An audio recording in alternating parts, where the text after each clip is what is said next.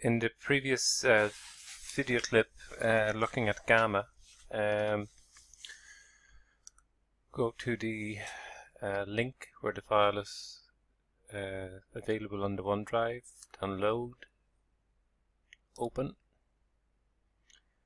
and enable editing, enable content, and same problem as before. So let's go back and just rerun, escape. Let's just take out these values, delete, and then just rerun. So go to the data tab, what if analysis, data table, and in the column make the reference back to the original parameter input for the asset price. Click OK, and we can see we get the same representations as before for gamma and delta. And in the previous video we outlined how the gamma represented the derivative of the delta. In other words, the slope of the delta. So here we have slope of 0, gamma 0. Slope of the delta here is approximately 0, gamma's close to 0, increasing at an increasing rate, increasing at a decreasing rate. The breakpoint seems to be slightly less than 100, and we find that the contours here are matched by gamma. So delta, the delta here is being used, and the gamma is being used in a manner to describe how the value of the option changes with respect to changes in the underlying. Delta is the first derivative, mathematical derivative, and gamma is the second mathematical derivative in that relationship. Previously we had looked at delta analytic, delta numerical. Here make the same kind of analysis, so we can, let's take out what we have here, such as delete and remove, delete,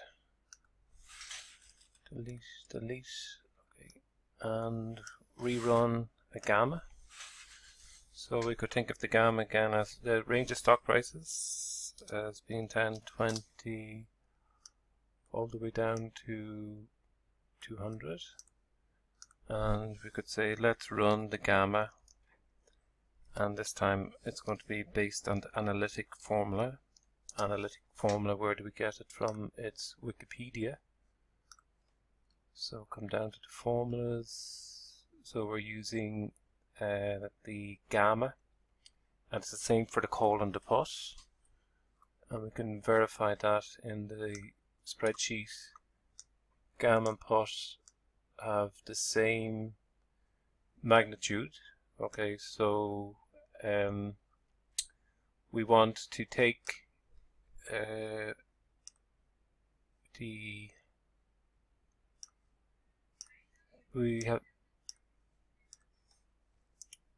take the value here for gamma, and then generate a data table. So let's go to the data tab, what if analysis, data table, take the column, because it's this range of values, the reference to the underlying asset price. We hit OK, it fills in. Now to generate the numerical gamma, we should first of all get the delta, analytical delta.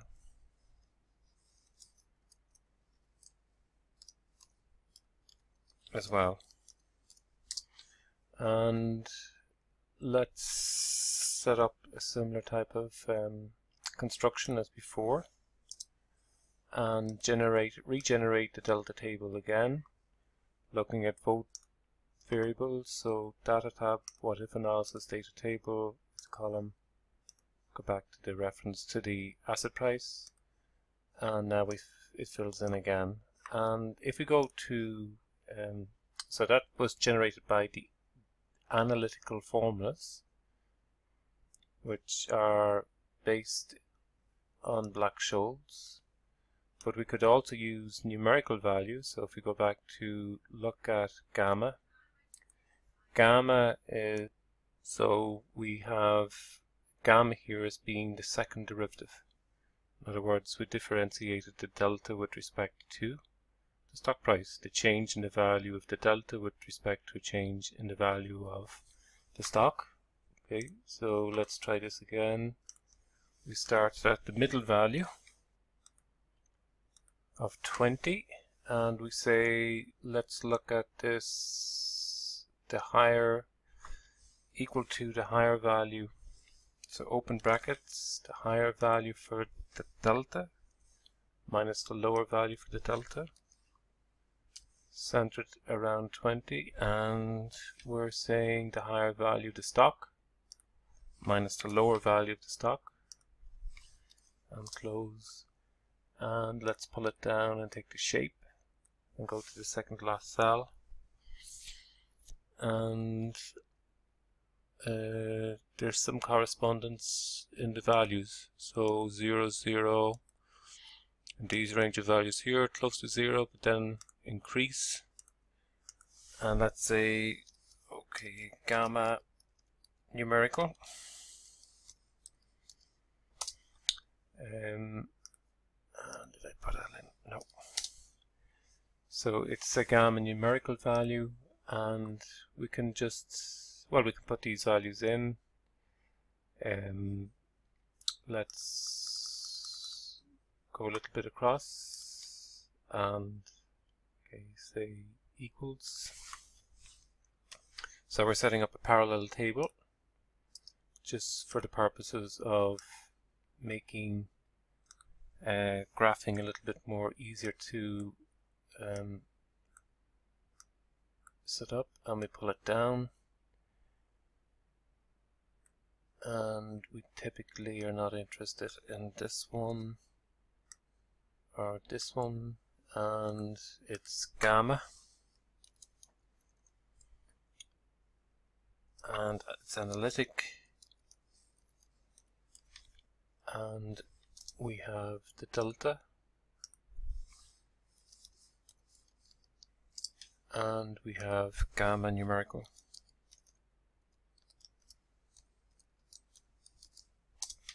And when we compare these values, what we find, well, let's do a graph,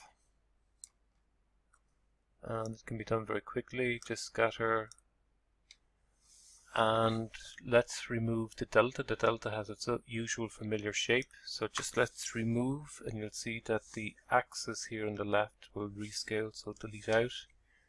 And then we get the gamma analytic and gamma numerical, and they're quite similar, but not exactly similar. Could we improve on the accuracy of the numerical gamma? Well, one possibility here would be to move this just slightly and focus maybe at the 90, where there seems to be the biggest divergence between the two, and go to, so for purposes of improving visibility, we'll look at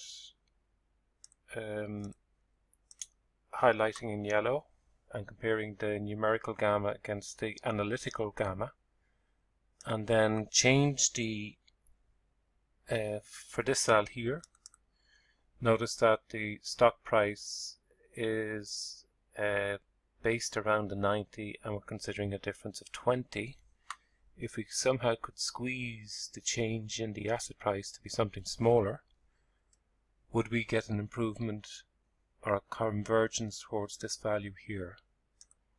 So one possibility is 89.99, a 1 cent difference, and then 90.01, again a 1 cent difference. And if we look here, we should observe some improvement in the correspondence between the two values. So hit return, and we can see here, yes, it does change, although we get a very weird shape here, but that's because of this. But the analytical formula and a numerical formula come closer together. So this one doesn't change, but this one changes and becomes closer. And if we keep moving this 9, 9 and 0, would it be 0, 0, again it would get closer again, 82819,748. So as we make the change in the stock price smaller and smaller, or as we make the change in the asset price smaller and smaller, the numerical gamma will become closer to the analytical gamma.